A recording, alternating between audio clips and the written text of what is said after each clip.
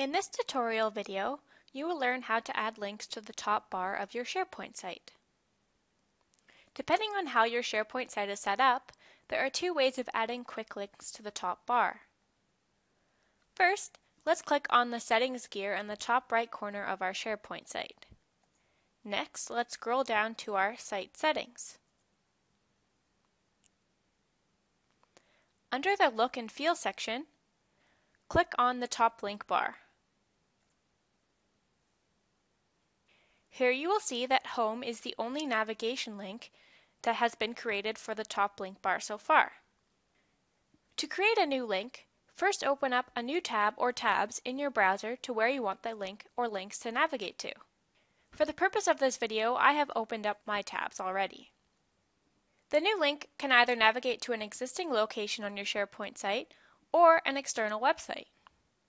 For this example, I'm going to open up two tabs so that we can add links for both the corporate intranet homepage as well as a link to our document library, which I have simply named Documents. Once we have our tabs open, we can go back to our tab that has the site settings open and click New Navigation Link. Here we can copy and paste the first URL for our first link. So I will first copy the corporate intranet URL into the web address bar. So let's copy and paste it into our web address bar. Next I will type UHN corporate intranet as the description.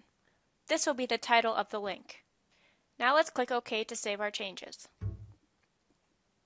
You can see that UHN corporate intranet has been added next to our home link.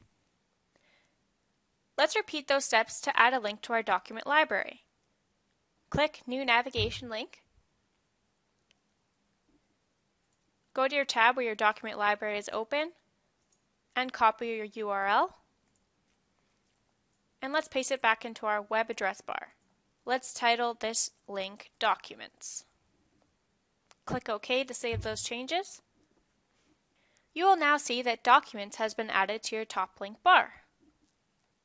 Now we can test both links to make sure they're properly linked. So let's click on UHN Corporate Intranet. And I've been navigated to the corporate intranet page, so let's go back. And lastly, let's test our documents. And I'm in my document library. Both of my links are now functioning. I'm also able to change the order of these links by simply clicking Change Order.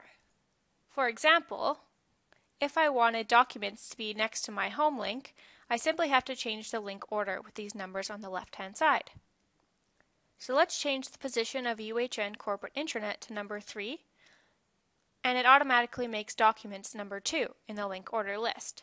Let's click OK to save those changes, and you will see it goes Home Documents UHN Corporate Intranet, which is the order I want. Another way of adding links is if you are the owner of your SharePoint site. You may see Edit Links next to your top link bar. Simply click Edit Links. Next, click Add a Link. Here you can copy and paste the URL. So let's say we wanted to add a link to our calendar. Let's copy and paste the address. The text to display is simply the title of your link. So let's call it Calendar. And click OK. Let's say we wanted to move the calendar right next to our home page. We simply need to click and drag it over until you see the word calendar. Let go.